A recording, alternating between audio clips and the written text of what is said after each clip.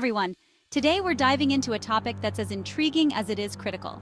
Taiwan's secret revenge strategy against China. What's really going on behind the headlines? Let's unravel this together. For decades, Taiwan and China have had a complex relationship. Officially, China views Taiwan as part of its territory, despite Taiwan's self-governance since 1949.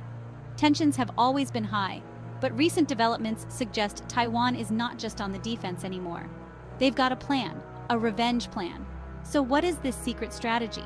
It's all about alliances and technology. Taiwan is strengthening ties with global powers, the US, Japan, and even Europe. These aren't just friendly exchanges, they are strategic, aimed at bolstering Taiwan's international standing and its military capabilities. On the technological front, Taiwan is a giant, home to some of the world's leading tech firms. It's leveraging this advantage.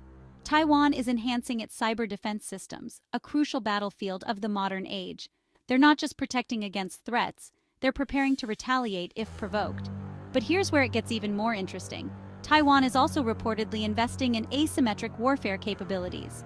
This means focusing on strategies that can make a more powerful adversary like China second-guess any aggressive moves. Think anti-ship missiles, mobile air defense systems, and advanced drone technology.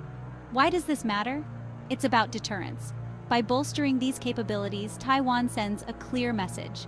Any aggression will come at a high cost. This isn't just about defense, it's about making the stakes unpalatably high for China. Now, while this might sound like a tale of espionage and military tactics, it's also a story about a small island standing firm against a giant. Taiwan is showing the world that it won't be intimidated, that it values its sovereignty and the safety of its citizens above all else. But let's remember, the path of aggression is fraught with risks. Both sides stand to lose a lot in terms of human lives and global stability.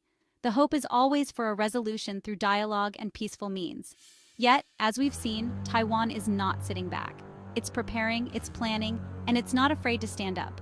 As we watch this unfold, one thing is clear. The implications of Taiwan's strategies extend far beyond its shores. They affect global politics, economics, and the very principle of national sovereignty. So, what do you think about Taiwan's approach? Is it a necessary measure of self-defense, or does it risk escalating tensions even further? Drop your thoughts in the comments below. And if you found this analysis helpful, don't forget to like, share, and subscribe for more insights on complex global issues. See you next time.